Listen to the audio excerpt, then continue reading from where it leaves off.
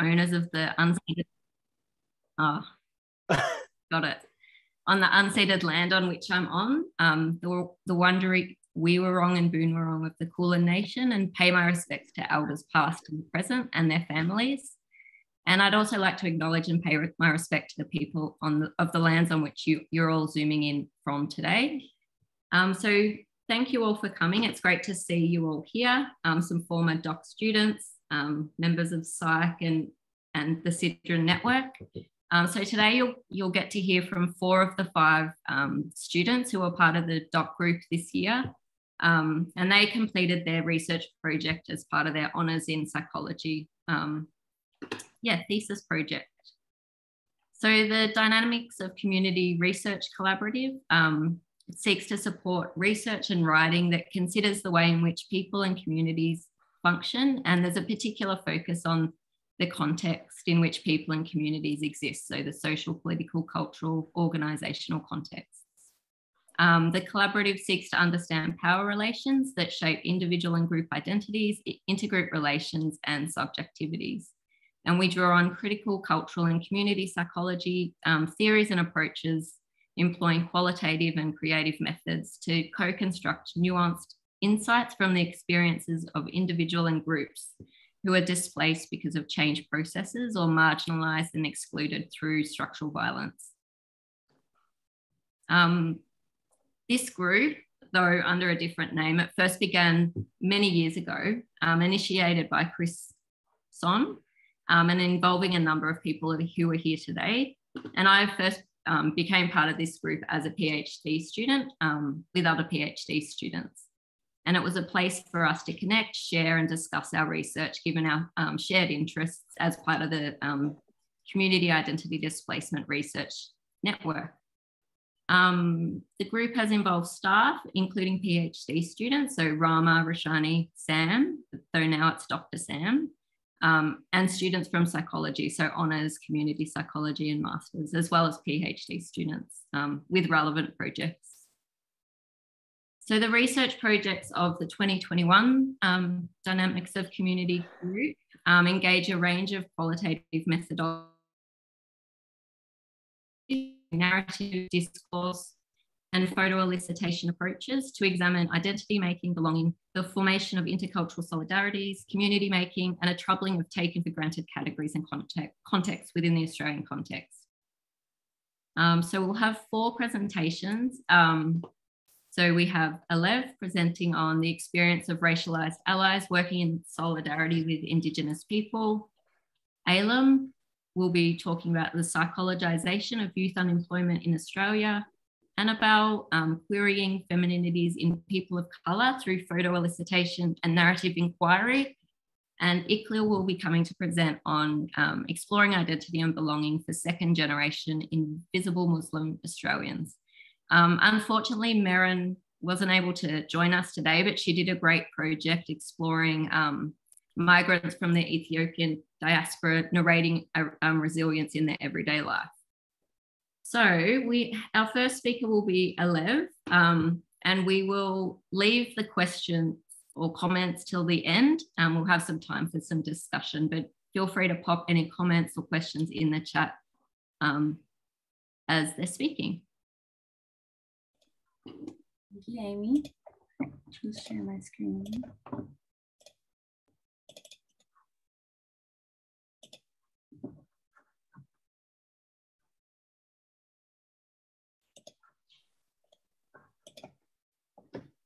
Awesome, thank you. All right, so I began today by acknowledging the Woiwurrung and Boonwurrung people of the Kulin Nations, the traditional custodians of the land on which I am currently on, and pay my respects to their elders past and present. I extend that respect to Aboriginal and Torres Strait Islander peoples here today. So my name is Alev, and I'll be discussing my thesis titled The Experiences of Racialised Allies, Working in Solidarity with Indigenous People. So to begin, I will establish the historical context preceding the content of the paper, which commenced with the arrival of the British ships onto Gadigal country in 1788. Despite the high population of Indigenous peoples across the many countries, the British invaders falsely declared the lands to be terra nullius or belonging to no one. Following their arrival, the British invaders committed massacres and genocides against the Indigenous nations through organised attacks and biological warfare, and continued their oppressive regime with forced relocation and assimilation, further contributing to the loss of cultures and languages. Australia was founded on white supremacy and Eurocentrism, with the racial hierarchy strongly impacting all that entered the country. The racial hierarchy was fabricated by the dominant white group through the process of racialization, which Omi and Winat defined as the extension of racial meaning to a previously racially unclassified relationship, social practice, or group. This sought to other all non-white people, creating a binary mentality of us versus them. These ideologies were further reflected in the migration policy with the passing of the Immigration Act of 1901, which saw the end of non-European migration and became the basis of the white Australian policy. This cemented the concept of whiteness as a central component of the Australian political, social, cultural, and historical landscape. After decades of a white Australia, the policy came to an end in 1973, and the country pursued a multicultural approach. However, this was not without controversy. Criticisms against multiculturalism was present across the political spectrum. Racism continues to be prevalent today with Indigenous people, people who speak a language other than English, and people born outside of Australia experiencing the highest levels of racism, both on an individual level and a systemic level. As attempts to address racism and inequality increase amongst mainstream spaces, the concept of an ally has become more prevalent. Williams and Sharif define allies as people who recognize the unearned privilege they receive from society's patterns of injustice and take action to change it. Allyship, however, has received numerous criticisms. Issues over who earns the term ally, who assigns the term, the time frame of the term, and the appropriate context for the term have been raised. Further concerns have been raised that the term ally falsely elicits a static identity, which creates the notion of an end goal that can be achieved, rather than acknowledging an ongoing process. Phrases such as working in solidarity or reflexive anti-racism have been established to counteract these concerns. The need to interrogate the motivations behind allyship have been highlighted. As social justice issues gain widespread acceptance, symbolic acts of allyship, particularly on virtual spaces, are rampant. However, these acts are rarely followed with real action, nor the extensive reflexive process required to work in solidarity with an oppressed community. This performative allyship merely serves selfish desires to appear as good. Unexamined altruistic motivations may lead to white saviorism, which ultimately upholds the power imbalance by positioning white people as the benefactors who assist racialized groups without acknowledging the history or systems that cause the inequality. Further criticisms have been made regarding the assumption that allyship solely involves white people, as this false belief further advances the narrative that whiteness equates to goodness. Therefore, decolonization is vital in the work of solidarity and allyship. Decolonization is the process of unlearning and altering the current systems, structures, and values of society that are deeply embedded with colonial and Western frameworks and ideas. A decolonized approach challenges the status quo of white dominance and requires that solidarity replaces the savior narrative with a mutual goal to end systems of oppression. In the words of Patel, the oppressed cannot be liberated by the oppressor. Discourse surrounding allyship within the sphere of racial inequality often frames the conversation into a binary of black and white, further marginalizing and othering the experiences of racialized people. This study attempted to contribute nuance to the conversation by decentering whiteness and focusing on solidarity across minority groups. A qualitative approach was undertaken involving semi-structured interviews with 7 participants who are self-identified as racialized and who have a professional and personal commitment to anti-racism, particularly in relation to Indigenous self-determination. The data analysis was informed by Braun and Clark's reflexive thematic analysis approach, which uncovered 2 main themes. The first main theme was bureaucracy as a mechanism of oppression, which encompassed 2 sub-themes, white gatekeeping and the commodification of wokeness. The sub-theme of white gatekeeping encapsulates the limiting and repressive nature of working in solidarity that is perpetuated through institutions.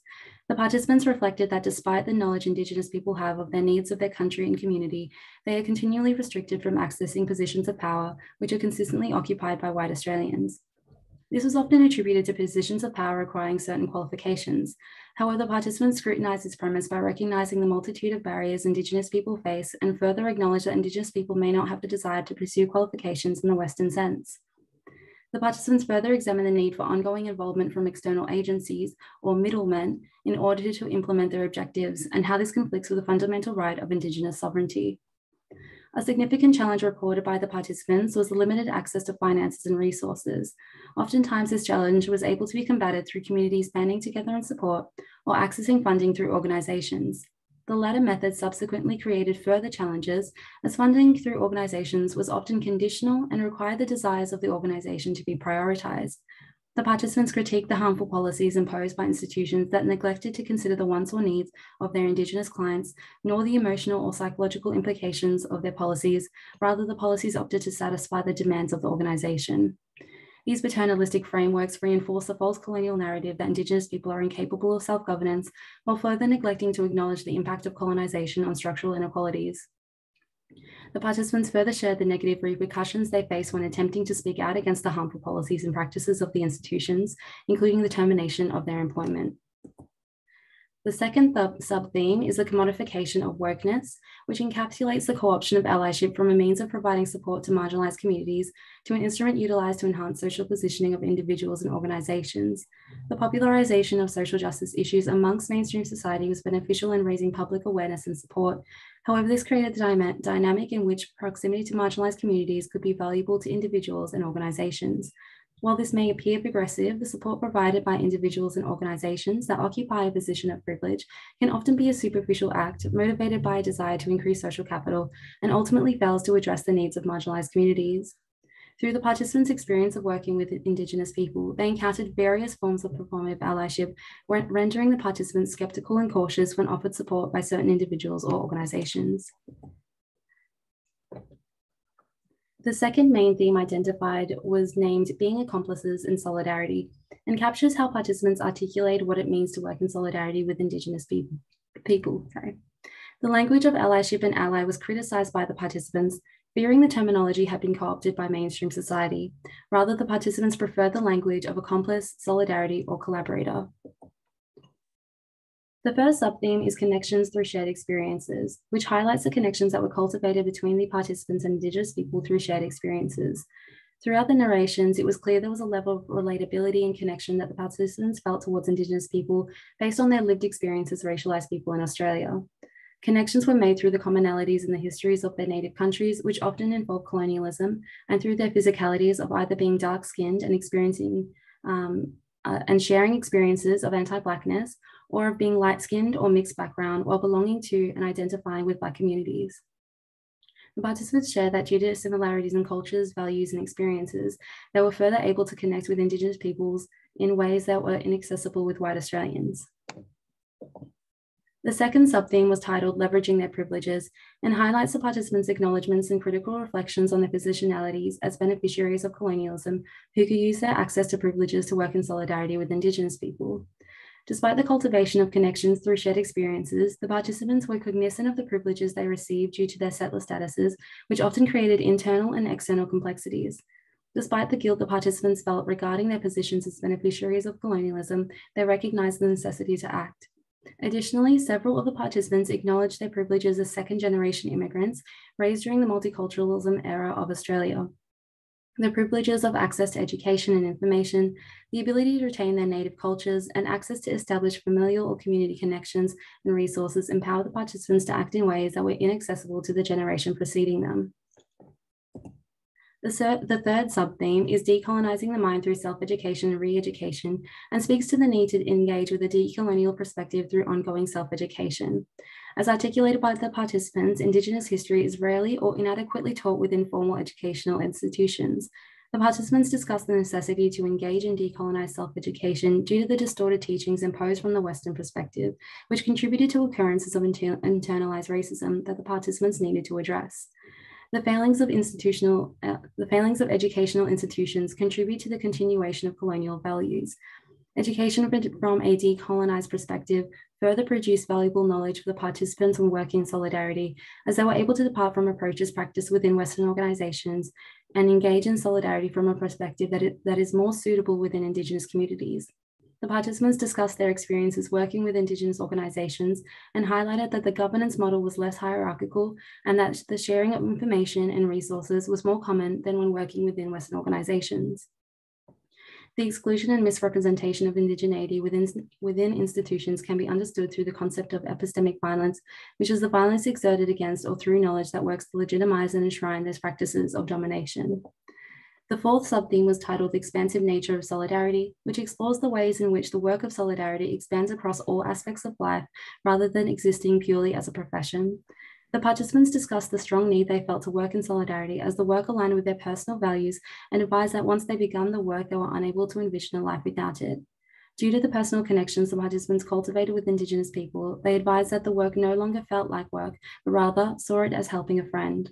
The participants also shared the negative aspects of the expansive nature of solidarity, citing a need for boundaries and support systems to manage their mental health. Specifically, the participants shared the need for support systems to be found outside of the communities they support, rather than contribute additional and avoidable stress. The present study aimed to explore the experiences of racialized accomplices and their perspectives of working in solidarity with Indigenous people. Based upon the narrations, it was clear that the participants shared sentiments of dedication and responsibility in their roles as accomplices. As the Indigenous people are a numerical minority within the Australian population, it is imperative to understand how differently racialized people are navigating solidarity work in order to understand how it could be supported and to further enhance and encourage solidarity across minority groups. Working in solidarity as an accomplice is an ongoing and arduous process of learning and unlearning that requires constant critical reflexivity. The process may be difficult, however, is a necessary and worthwhile endeavour. Thank you.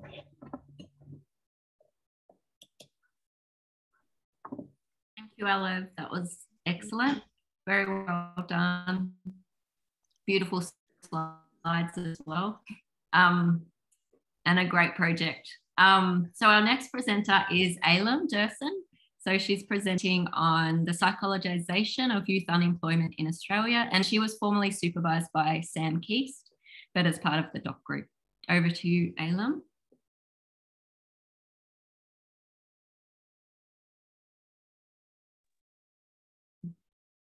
Are you on mute? Sorry, yes, I was. Before starting my presentation, like this is the name of my study. I would like to share one photo from a debate between Foucault and Chomsky. If you haven't seen it, like I highly recommend it. It's not only the content, the way that the philosopher, the thinkers like formalize their argument is all interesting, but also the way that it filmed is interesting, and I think that it filmed in 1971, and this debate made me think about the divide between continental and analytic philosophy, the natural science and social sciences, and quantitative and qualitative method. Now my project is a qualitative method, and I'm grateful for this opportunity to VU and also the dynamic of community group. And three things happened for me to be able to study, to prepare this thesis. Like first, Warwick encouraged me to do this, to follow my inclination. And the Chris also let us study the topics that we wanted. And the Sam was my supervisor, like, and his interest is what also was a very important, like the is also like the similar topic that he studied was also big chance for me.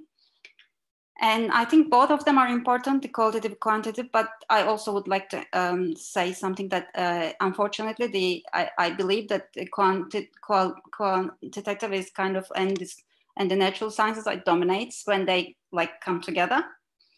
Anyway, like now is my presentation.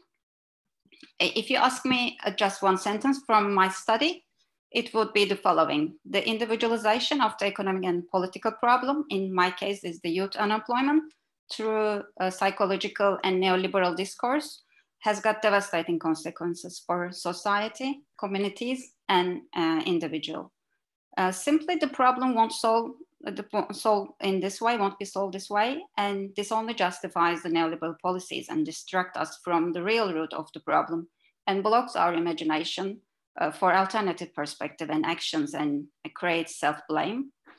And counterintuitive suggestion, which I unfortunately didn't put this into my thesis, but this suggestion from me, like accepting the constraint is more liberating than the liberation from social constraint. Accepting ourselves as dependent on society, dependent on each other, economic and political structure is more freeing and makes changes possible at collective level. For example, the health and education and shelter are collective needs, and we've got enough sources for these needs. And the aim of my study was to understand how youth unemployment is problematized, psychologized, and the construction of neoliberal form of subjectivity in the foundation for Young Australians policy and the research documents. And my study, my method was Foucauldian informed thematic discourse analysis. And I analyzed 14 documents from this well-known NGO.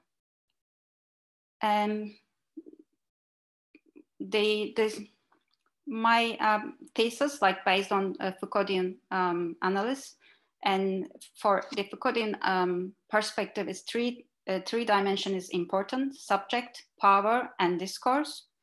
And for my project, the important sentence would be the following: the power controls or governs us by making us a particular being, by particular subject.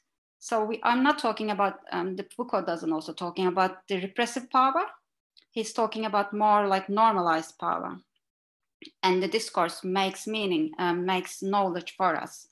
And and also creates a subject position. When we take up that position, it becomes our identity. And then we start reproducing the same power relations and the discourse.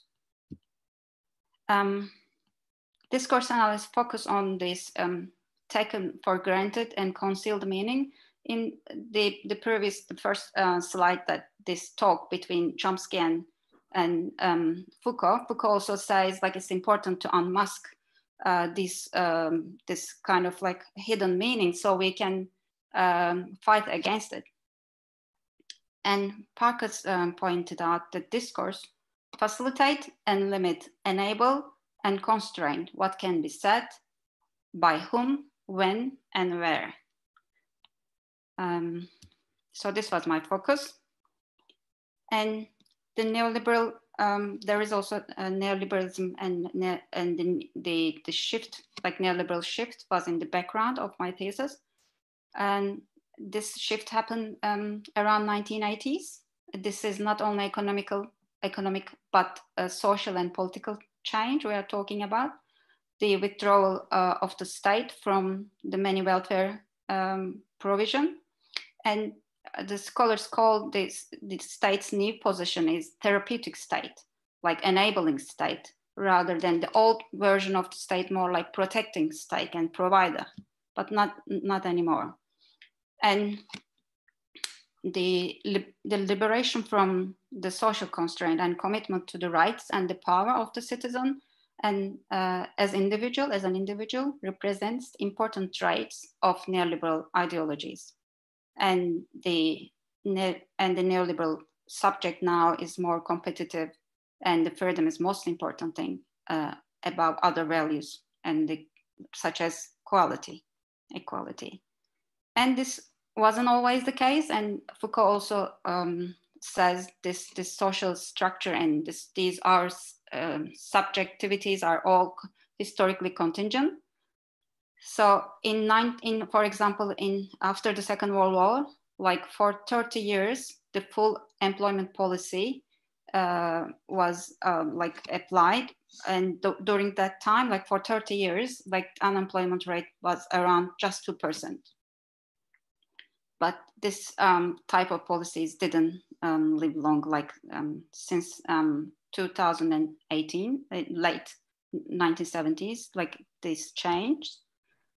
And psychological discourse has played a significant role in maintaining the system of power and these power relations, and psychological discourse and its widespread influence in Western culture, as in Australia, have been articulated in years by the term therapeutic culture, therapeutic governance, therapeuticization, and the psychologization.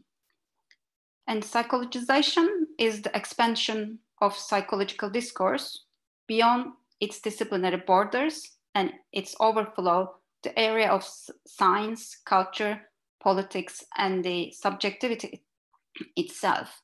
Like DeVos says, like we perceive ourselves through psychological discourse in a reflective way. And the neoliberal subject and the terms around its, such as autonomy, identity and freedom of choice, individuality and liberty, fulfillment, self-actualization, have become central values in many Australian societies. And the constraint people faced, if this is like we take up in a position that we are free, and the when we encounter a constraint people face, when constraint people face become the result of their choices and their responsibilities. This compulsory freedom requires us to take responsibility for managing and regulating ourselves. This is also part of neoliberal subjectivity. And if we use some adjectives, the neoliberal subject is self-reliant, resilient, competitive, flexible, self-governed, but at the same time, vulnerable. Vulnerability makes therapeutic discourse possible, but also according to my findings, this the vulnerability functions in a different way too. Like the collective problems becomes an individual's problems through vulnerability. Like this problem is vulnerability of the young people, for example, this unemployment. And this therapeutic discourse is huge success. That's why the Rife called this triumph of therapeutic culture, because it offers us salvation, healing, and happiness, health, and wealth. So it's really difficult, and also it's empathic, like understand our feelings, and it's really difficult to resist this kind of discourse and to be like critical towards discourse. But the danger is like the danger is to disevaluate politics by transforming this collective into personal problems and make it amenable to therapeutic intervention. And my findings, Foucauldian informed thematic analysis identified three main themes: the individualization and psychologization of the problem, youth precarity, and establishing authority. My themes suggested the individualizing of the problem through psychological discourse, positioning young people as precarious, psychologically deficit, so vulnerable, but having a potential to transform as resilient and successful, and FBI's as a life coach and therapist and advocator, and constructing problem as predetermined. So we can't do anything about unemployment. This is a given thing. And assuming a fair system that having a right skills secure the good jobs. So, you know, the skills equals to jobs. Like if you have equal to jobs, if you have right skills, then yeah, it's the most important thing is having the right skills. And these two quotations are interesting from my thesis. And because I find them interesting because it's about, first one is about inequality and second one is about tax reform. So you might expect that the quotation, the text gonna refer to wealth classes or businesses, like some intervention to businesses. However, like it conceptualizes inequality as a skilled problem if you are unskilled workers. So like we having inequality because of the unbalance in the skills. And the other, there's tax reform, is that you might assume that the text might talk about the increasing, you know, tax from the wealthy classes, but it's about only the people like workers. It's about workers again. So all the intervention towards in the text was about workers, like or people looking for a job.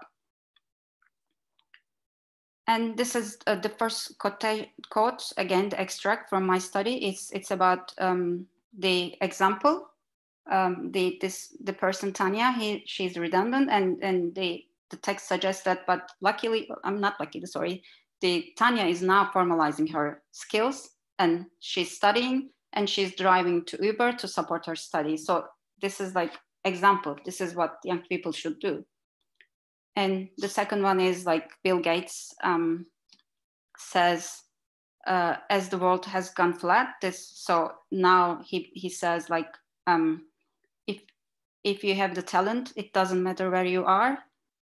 You would, you would be like, it's like he meant like there is no external factors or barriers that affecting people as long as they have skills. So it's like as if we live in a meritocratic, like perfect world, like there is no other external factors for us. This is the assumption in the documents as well.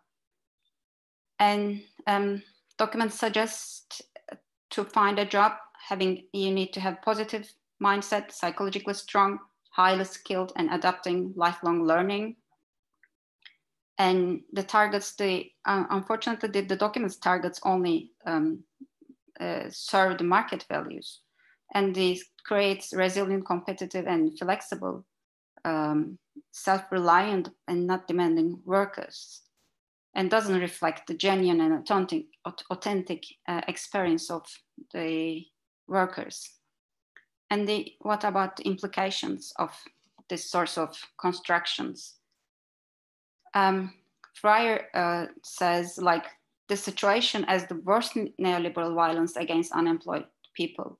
And he adds that construction of unemployed and unemployed people and unemployment issues with the help of individualization and psychologization and essentialization of the common economic and political, however preventable issues, like as in 1940s, becomes the problem of unemployed, especially, and becomes the problem of unemployed people.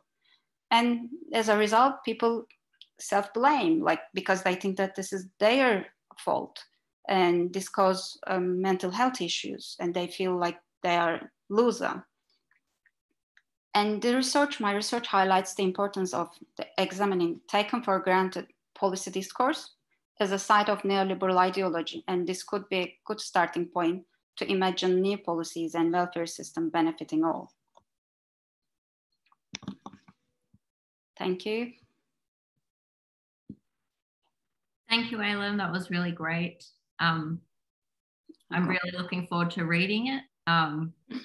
Yeah, showing how people internalize those neoliberal discourses and the harms that can do, and how the social sort of absent from policy and things like that a lot of the time.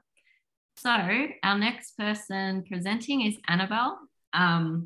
Her thesis was titled Querying Femininities in People of Colour Through Photo Elicitation and Narrative Inquiry. Let's get this up. You can see that.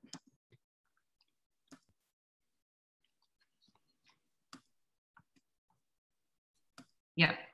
Oops, wrong. Okay. Cool.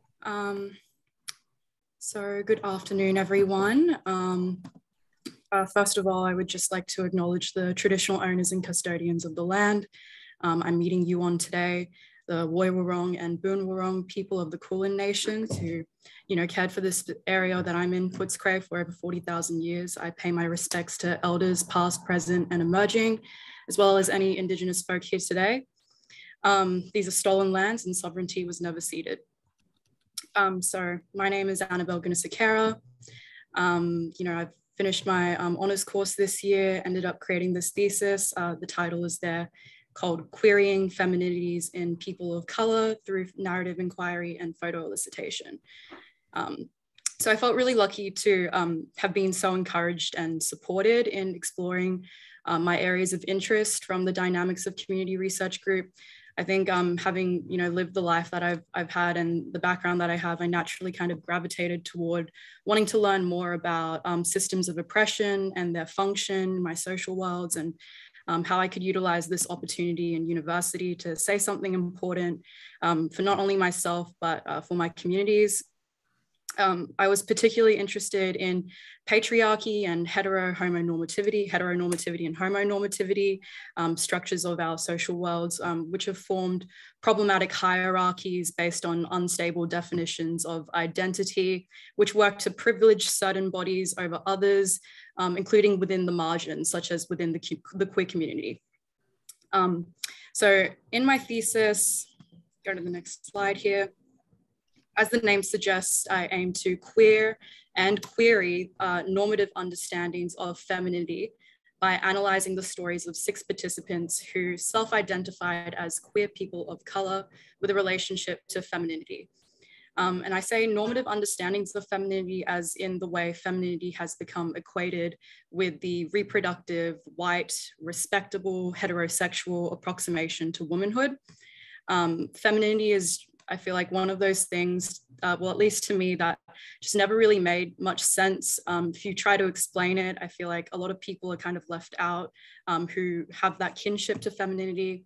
And just considering especially those bodies whom openly and devotedly claim feminine kinship, who just do not fit. And ultimately, my thesis was kind of arguing the way it has become, femininity has become conceptualized by the dominant culture to foster exclusionary and oppressive politics, especially for certain bodies deemed other.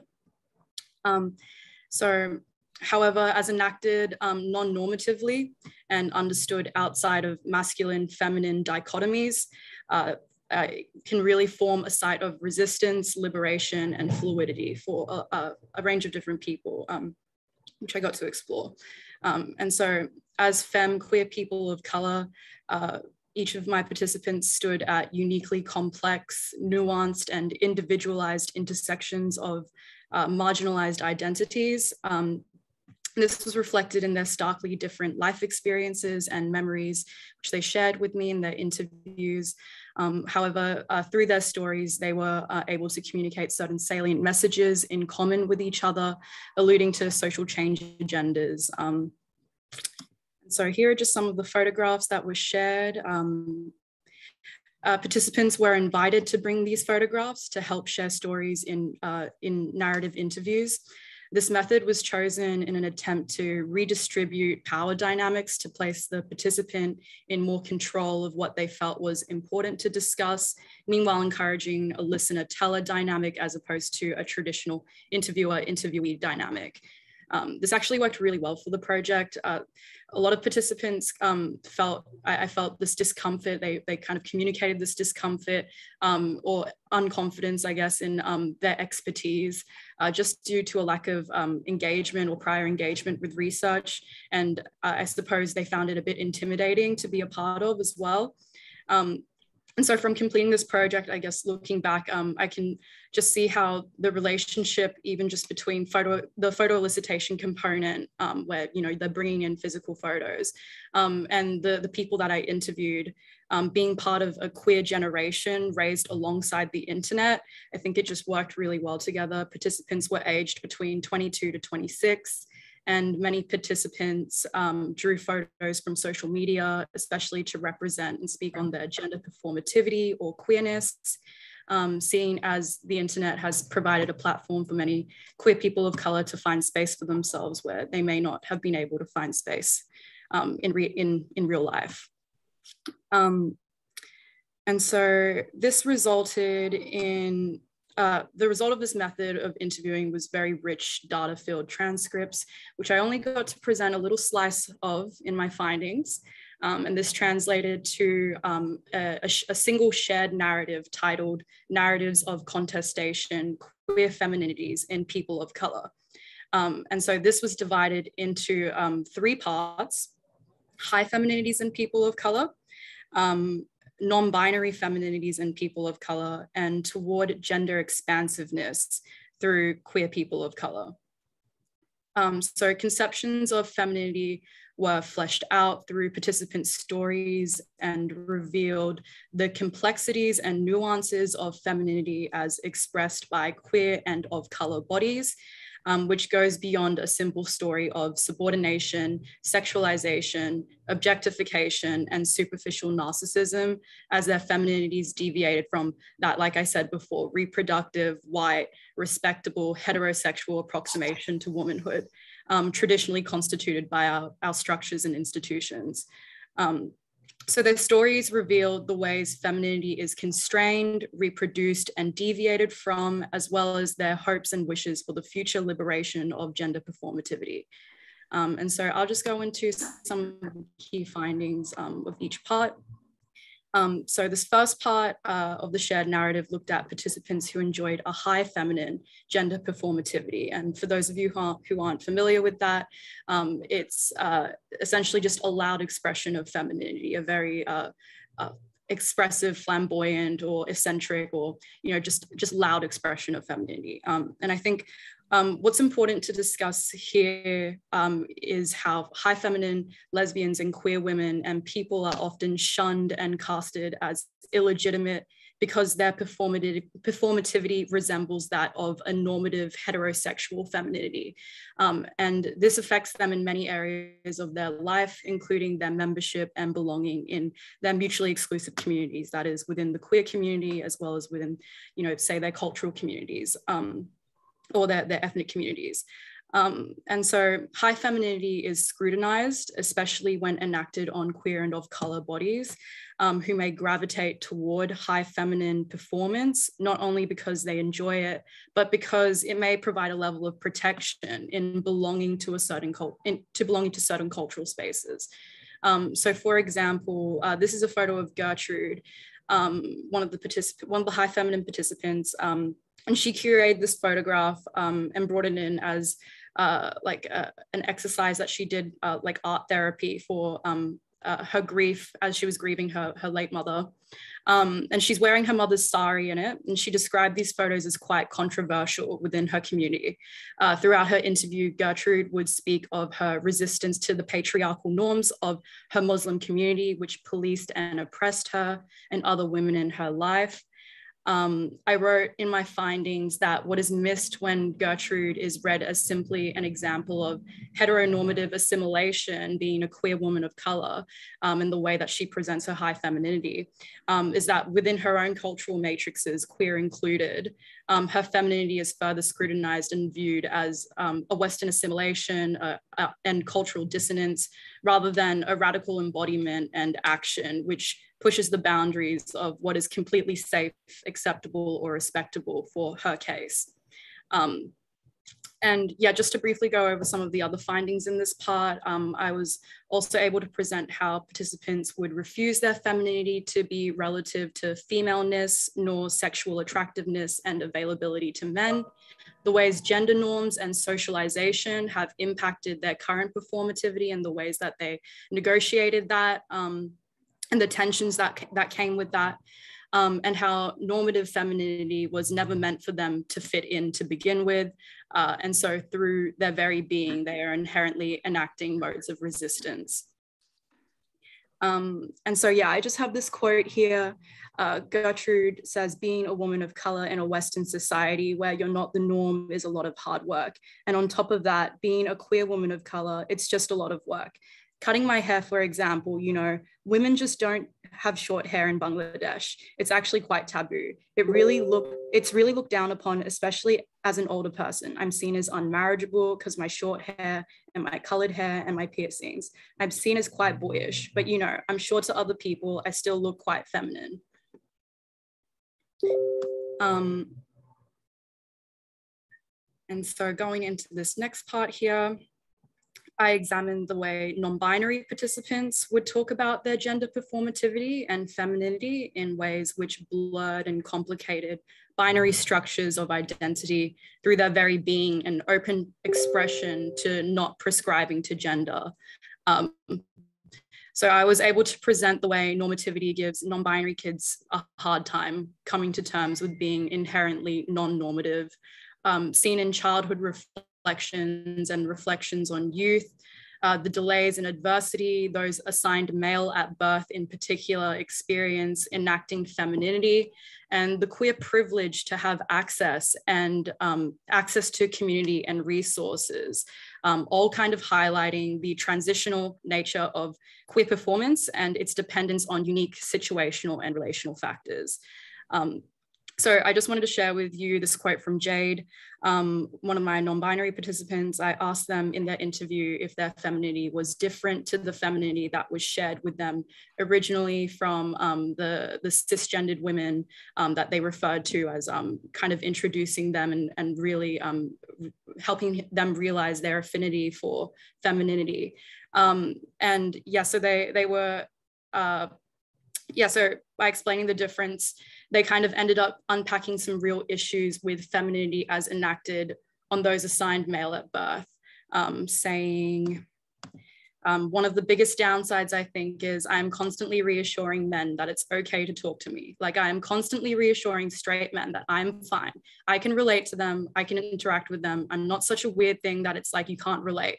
Like, we've had similar experiences. You can talk to me as you would talk to any other person. It doesn't matter that I don't prescribe to a particular gender or that I'm quite feminine. Like, it's this constant need to reassure those around you that they are safe. They're not challenged, like they're fine. They can treat you as another person. And it's like your whole life of just being like you, just convincing people that they can treat you like a person.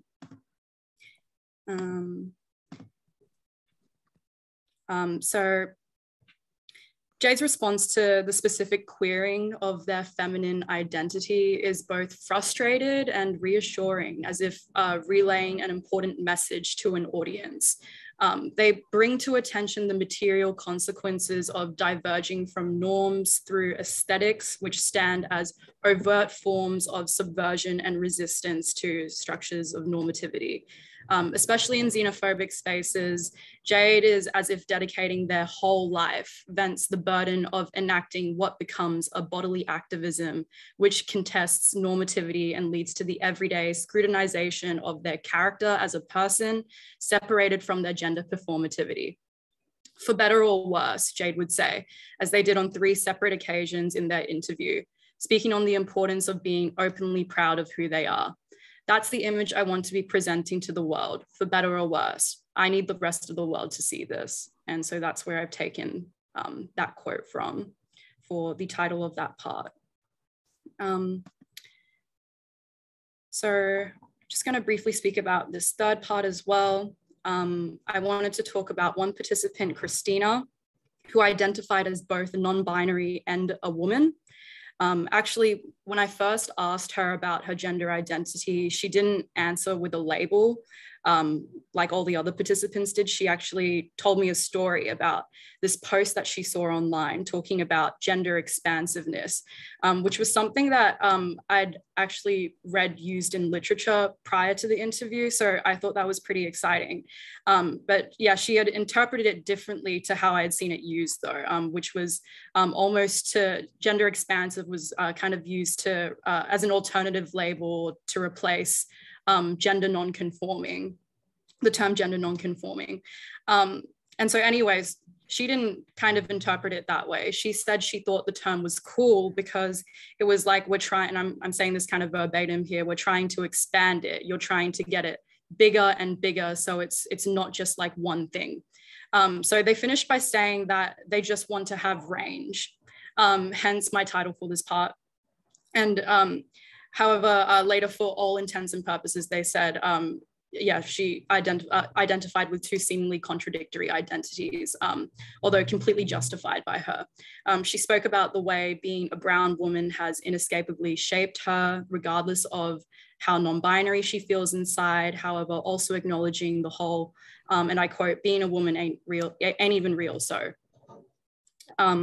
Gender expansiveness, as defined by Christina, is a direction of progress, a movement, and a future, and one which has been echoed throughout all participant interviews. Participants desire range, and that is their freedom to express themselves through their self-identities and gender performativity without need for further justification or interpretation. they highlighted the instability and inconsistency of many identities, yet pinpointed a value and significance in a reclamation which goes against the status quo, destabilizing the ways such identities reaffirm oppressive politics. And so I guess to wrap up my findings,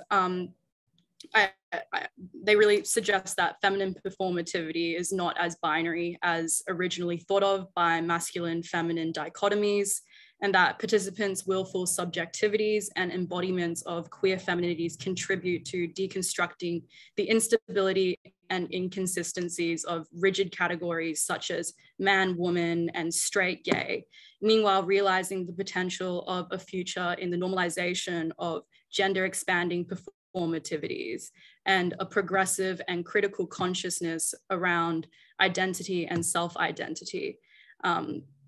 Yeah, so as queer scholars have kind of spoken about queer utopias, I came across this idea of striving for queer invisibility, which is essentially this idea that like how heterosexuality or whiteness and all of these other things actually are invisible identity constructs, queerness will kind of replace defaults for gender and desire in the public consciousness, resulting in a liberation of bodies and wishes, and a world where there is less needs for interpretation and justifications of identity.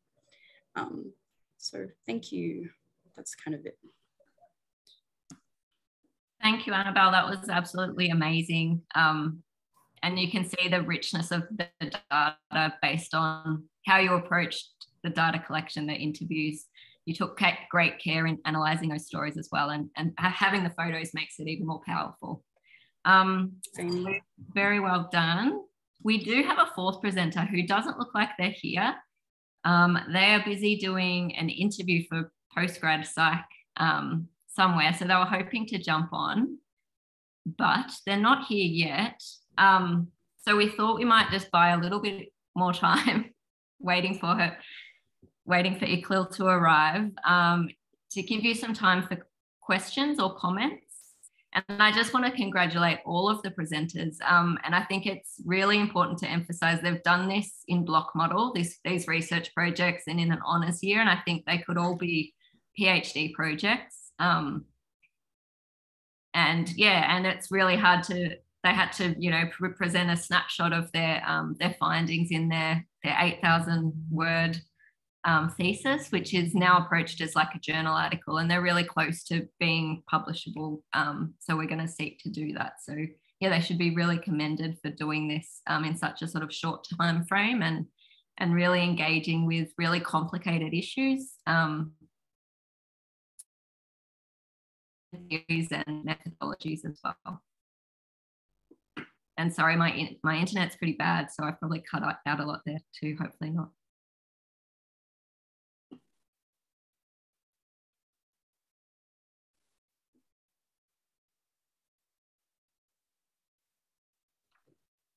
So I'm just looking, I don't think we have any questions other than, oh, Bryce had some questions. Where are they?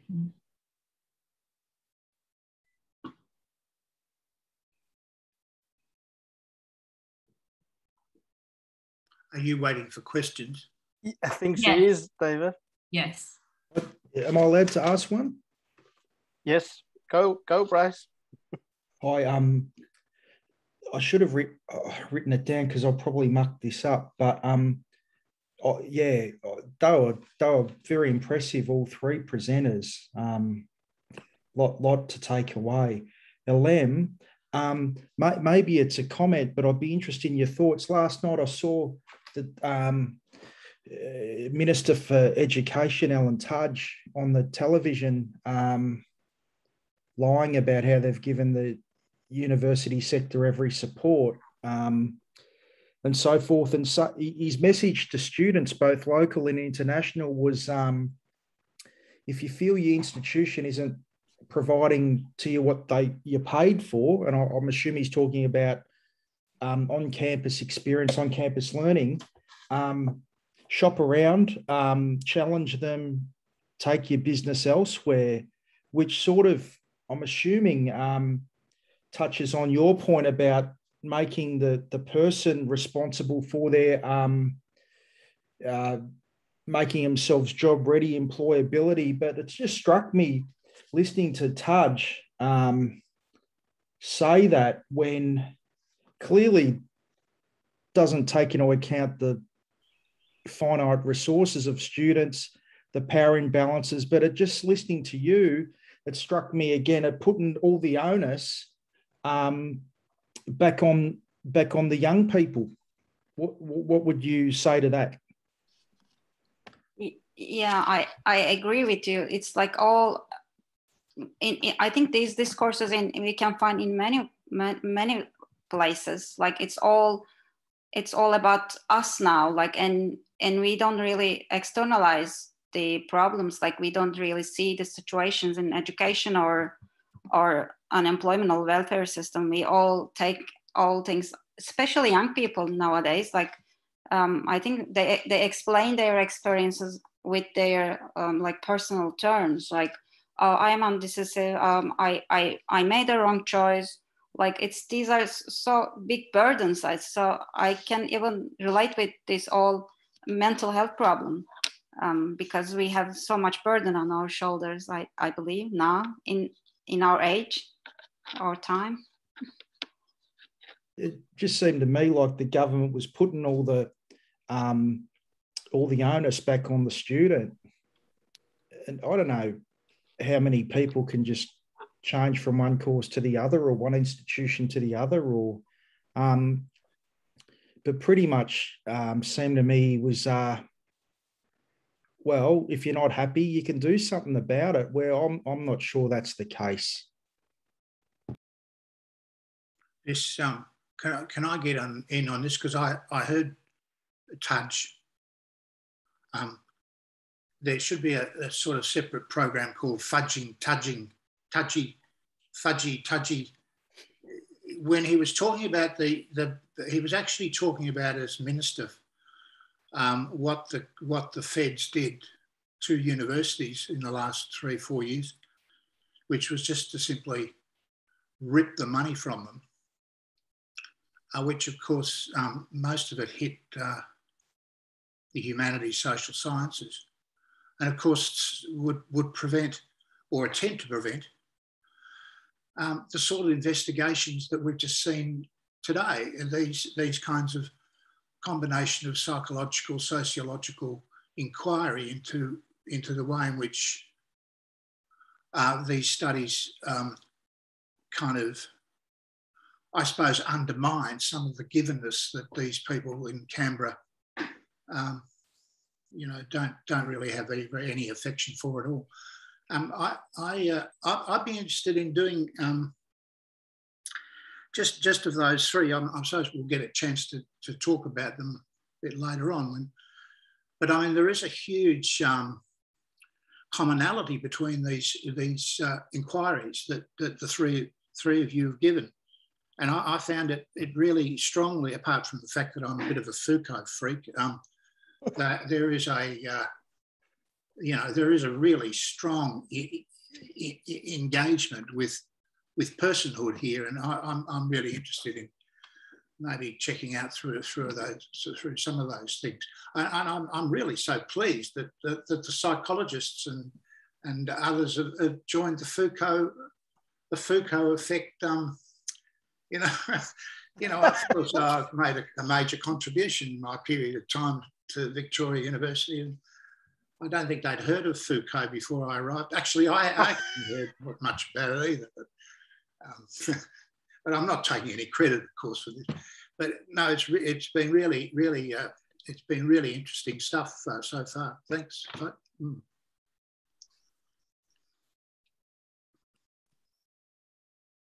Are there any other questions? I do have Iqbal's slides, so I could probably summarise her research a little bit.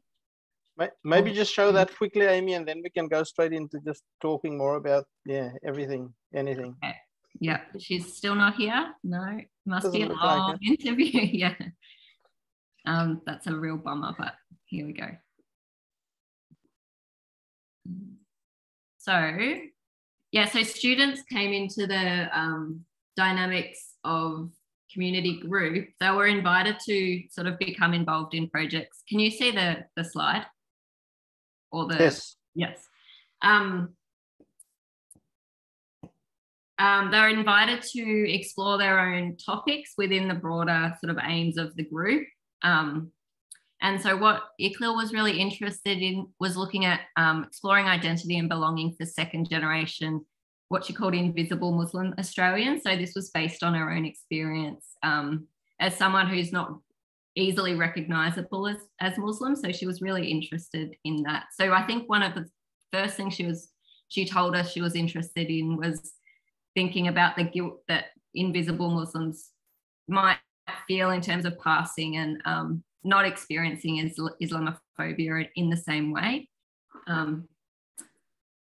So yeah, she did a qualitative study with using interviews with people who self-identified as invisible Muslims in Australia. So yeah, really exploring identity and belonging in the current Australian context for them.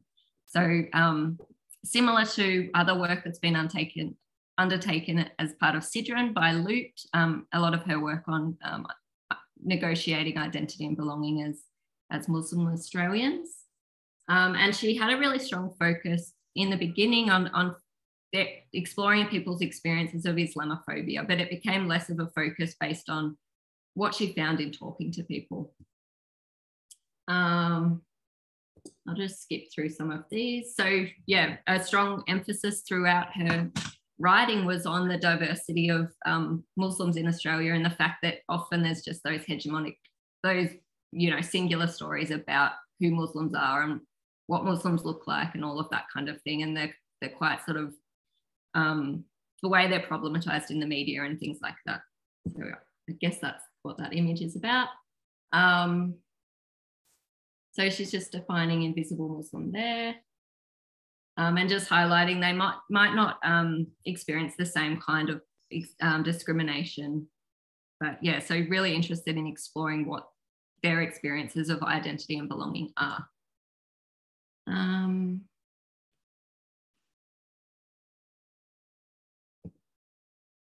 So these were her participants. So she had 6 participants, aged between 18 to 25. And it was, yeah, convenience sampling through her personal networks and people, you know, and through that as well.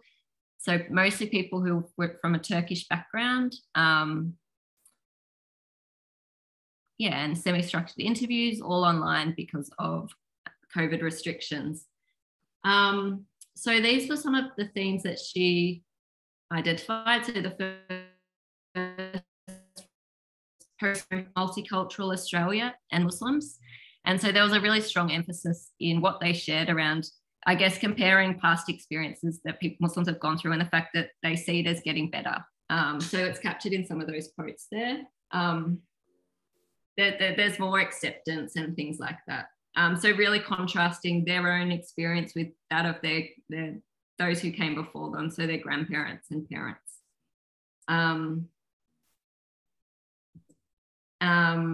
The next one was the idea that they're disadvantaged as Muslims and advantaged as invisible Muslims. So this was one of the themes, and I forgot to say, but she used thematic analysis, like reflexive thematic analysis for analysis.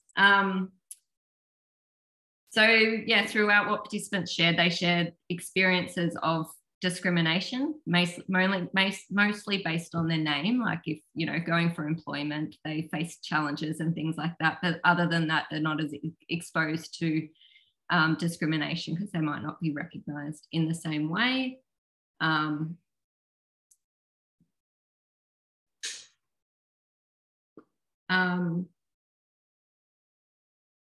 And then the other theme was really highlighting identity and belonging for them as how they understood what it is to be an invisible Muslim. So a strong theme was around connecting with Islam through culture. So it is a cultural connection rather than the religious connection. It's just part of being Turkish because a lot of them were Turkish. I'm just really skipping through this. Another part was around the fluid identities. So being able to navigate between different worlds, so having different friendship groups and easily being able to be in those different sort of worlds. The Aussie friends or the Muslim friends, or they talk about them as the Muslim side or the Aussie side. And this one, so another really strong theme that came out was talking about the sense of the community and belonging that they have in the northern suburbs of Melbourne. So a lot of them were from there. And so they were talking about feeling more comfortable in those spaces and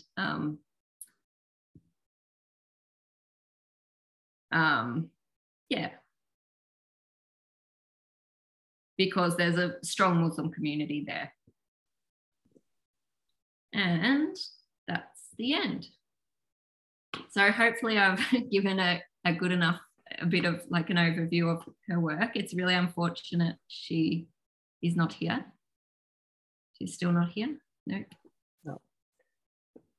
Thanks, Amy. I think that was important to do anyway. It's a bit like David says, the threads across the projects and although we weren't deliberately for Codian because there's other frameworks that looks into power, but I think the sort of dynamics and how people navigate those, and also just to get some of the complexity that pushes beyond some of the binary ways in which we think about self, culture, other, and intergroup relations. So we allow students who are the creative energy, I think, of the group to imagine the sorts of ways, the questions, and also the sorts of ways in which they want to assemble their projects and address their questions. So I know it's probably a lot to ask at honors level, but as you can see, it's not a lot for these students because they embrace it and end up producing really amazing projects. So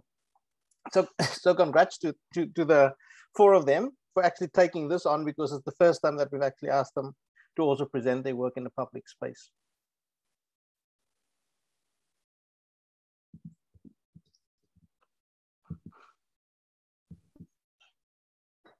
So I don't know if people have questions or comments for any of the presenters. Judy says well. Yes. Thanks. Sorry, I just have my broke period. Yeah, thank you for those presentations, everyone. That was lovely, really engaging, and yeah, really meaningful, clearly for the presenters, and yeah, very useful and insightful insights and analysis and knowledge that's been produced from the project. My question, I guess, is it's quite clear that there's a political and a personal commitment to the project.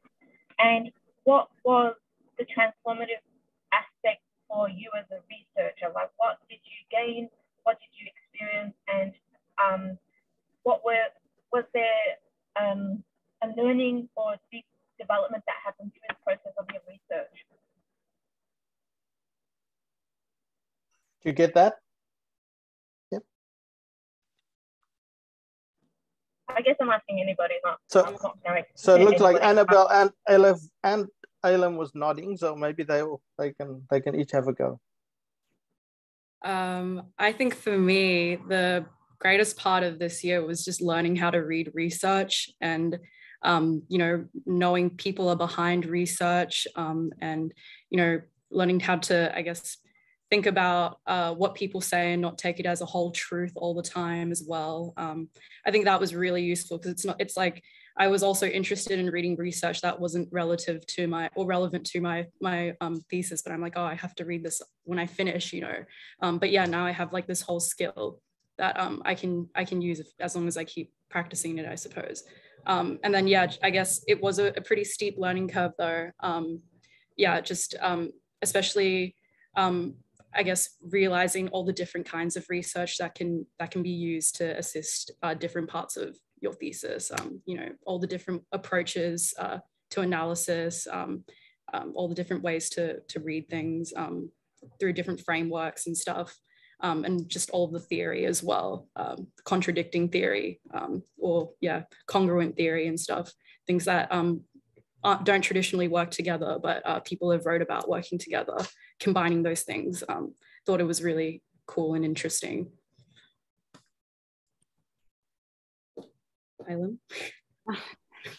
For me, like first time in my life, like I had a support during that I'm doing something, like during the project, not in the end. Like I always get feedbacks or, you know, some observations, some comments, but it was, I think, completely different experience. I quite enjoyed it. I even think that this could be the way that like education should go this direction. It's very valuable. Like like someone knows, like someone has some experience and someone knows more than you do, and kind of like accompany you and support you. And also like I'm glad that Chris also encouraged us, the group, I mean, encouraged us to do what we are into, like what we want to study, like rather than like giving us topics, but they helped us to make it like a project. Yeah, I think it was very nice experience overall. Yeah, I kind of just second everything that Eylem and Annabelle said. It was definitely a very steep learning curve, but very grateful to have everyone at the Dynamics of Community group every week to support us there.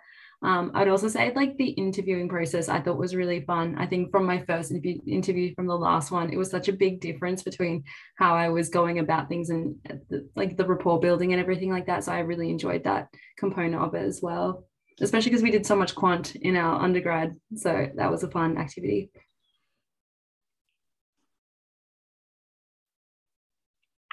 Thank you for that. Yeah, thank you. Yeah, for all those insights. Yeah, I guess why I asked that, like, you know, some of the things that you, I guess your connection to your research reminds me of my own connection to my research, my own struggles.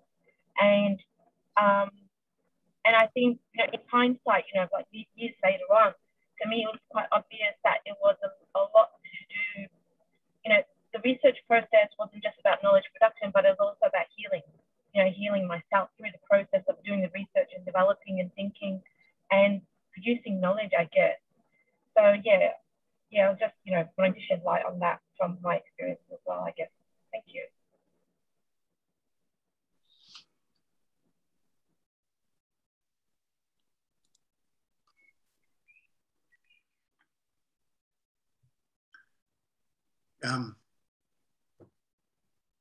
Can I say something? You can. Where's Amy? Where's our chair? David, you can say something. I give you permission. I'm still recovering from TUDS. It's just a shock. Look, seriously now, it really is. I think they really are very interesting projects, and all three of them. And I'm sorry that we missed the fourth one. But what occurs to me is that all of these are similar in a way, because apart from them being, well, psychological, and psychology really has really kind of got really interesting from a sociological point of view in the period, I think, probably from the book Changing the Subject to really about subjectivity, focusing, and that's where I think the projects are all in some ways dealing with very politically important matters, and I've tried to put it together as a kind of normalising personhood, or if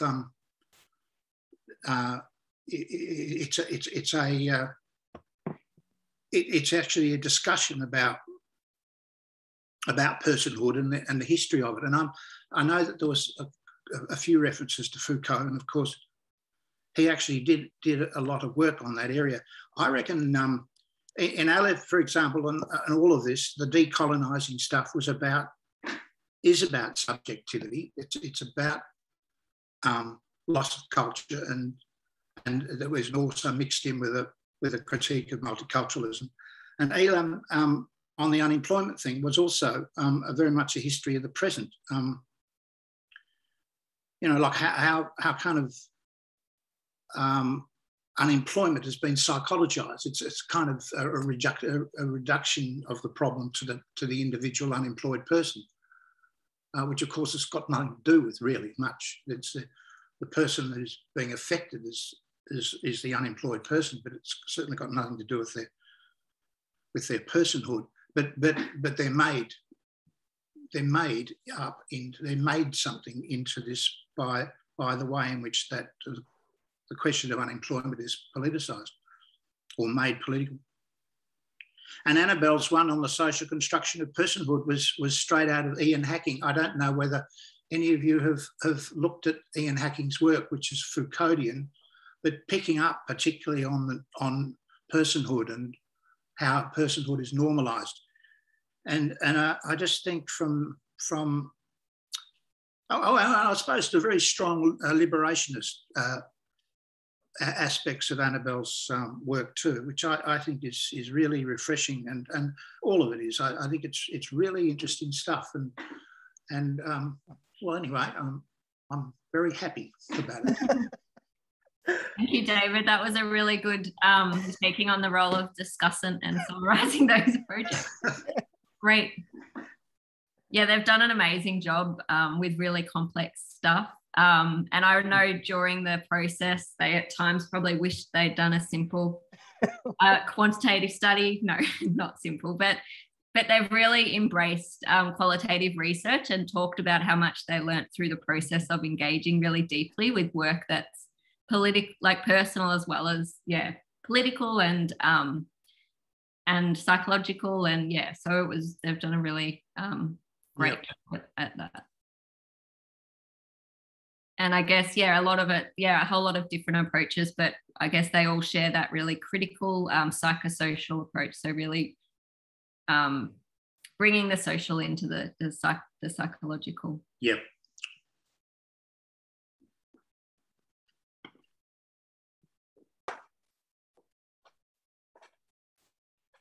So anyone want to say anything else before we end? Any comments or? You might as well rope some people in for the seminar for next time. Amy, like Meg McInnes. Yeah, Karen Jackson. As in like to be the presenters, or is there one organised? No, I think we probably won't be presenting this year again. I think next thing that we have is a big bust up at the banks of the Yarra on the 17th. So people are more than welcome to get to that. It's a public space, no entry fee. You have to be fully vaxxed because Peter Gill, if he turns up, will be the COVID marshal on the day. But I think people might have seen that. So, share it around. The Sidwin group doesn't have any borders. Everyone's welcome. And so, yeah, anyway, so I just want, yeah, thank you, Amy. Thank you to all of the 4 students who've presented. I think we've had a really good seminar series this year, one every month. I think it is really important to create spaces where we can, I think, accompany each other, like Eylem said, and engage with the sorts of ideas, and I guess push the boundaries a little bit. The interdisciplinary aspects of, as David has described, for us is extremely important. We are interested in the psychological, we're interested in the social, we're interested in the political, we're interested in the cultural, and part of what we want to do is figure out how best do we explore those interests. And in the same way, people have got questions, burning questions for them that comes from their lived experiences. So how best do we also support people to explore those sorts of questions? I know lots of people come to psychology having those questions, and they get terribly disappointed when they get to third year and they still haven't had a chance to look deeply. so we try and do that and just create those sorts of spaces, because I think that's the fun about being able to read and explore things in the university space, and then also make a sort of a contribution, especially around topics and questions that you don't always see in the journals, and that doesn't always, and the readings and stuff that doesn't always resonate with people. So we try and do that and push the boundaries a little bit. And I guess some people talk about, like that little comment that I said, put in there, and the reference that David referred to about Enriquez changing the subject, which really is about another form of epistemic disobedience at that time, and pushing some of the sorts of boundaries. And so we want to do that in our discipline, because just like anything else, it's constructed by us and our communities, and we have to push the boundaries in that. So I'm really, really proud of all of these guys who took on that took on that challenge and did really amazing work. And thank you all for coming to hear them speak. Ahoy. Thank you. And yeah, and Alev is going on to a PhD, and we're hoping the others are also going to go down that pathway as well. Yeah, they played very hard to get. Yeah. Thanks, Chris. Thanks, Amy. Thank you. Thanks, everybody. Thanks, KJ. Thanks, David. Thank you all. Thanks, David. Yeah. See you, everyone.